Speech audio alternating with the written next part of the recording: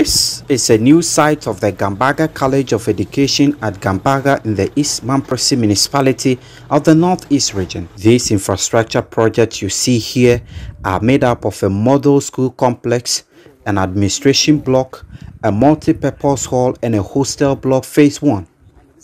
Since its inception 10 years ago, the Gambaga College of Education has always grappled with infrastructure challenges as it's still operating an all-primary school compound with a current student population of over 800, inadequate classroom and accommodation spaces for both tutors and students, and a lack of other essential teaching and learning facilities such as an ICT center, a science laboratory, and a library, among others, are the true realities of the college. As a result, these projects were initiated under the previous NDC government and commenced in 2016 by the GET Fund. However, the project have since been left at the mercy of the weather as the government was voted out of power. The principal of the college, Karim Koura Nantogma, explains the impact of the situation. In fact, the college had only 12-unit classroom that we are using as a lecture hall, which is woefully inadequate for teaching and learning.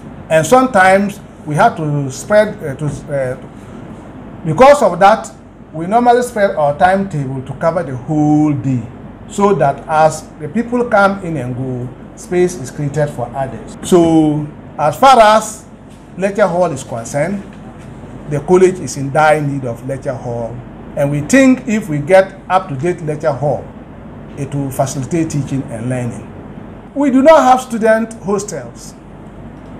The students are living in dormitories that we provide through our MEGA IGF. So hostel, student hostel, modern hostel that will befit the status of a college of education is one of the things that we need most. And we believe that if we get the lecture halls and the hostel to accommodate the students, we will produce the quality teachers that is needed to help Mother Ghana and also to support the government good policy of free senior high school education. These abandoned projects were also a subject of a report by the Auditor General in 2020 on the public accounts of Ghana pre-university education institutions. In this report, the Auditor General asked the principal of the college to contact the GET Fund and the Ministry of Education to ensure that funds were released to the contractors to complete the project to achieve their intended purpose. The principal, however, says several calls to these institutions are yet to be responded to. The tutors of the college are equally worried and call for the projects to be completed as soon as possible. Looking at the infrastructure on campus is so bad, so I'm making a personal appeal to the government as a matter of agency to try as much as possible to complete this project for us.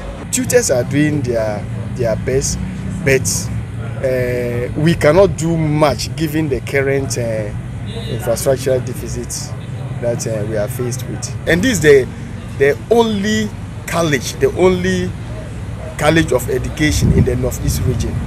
It's so frustrating teaching in an environment of this nature whilst you have infrastructure, the new site to be constructed. Since the change of the government, I'm sure about 5 years now, we've not had anything been done there, and we need help. If indeed the government is not doing it for now, but at least NGOs and other people can in a way come and just get us lecture halls. That is the most important thing for now. We need the lecture halls as well as accommodation that can accommodate the students, so that within the space of time, where anytime government is ready, maybe we will see what happens. Ilyas Sutanko for Joy News, Gambaga, Northeast region.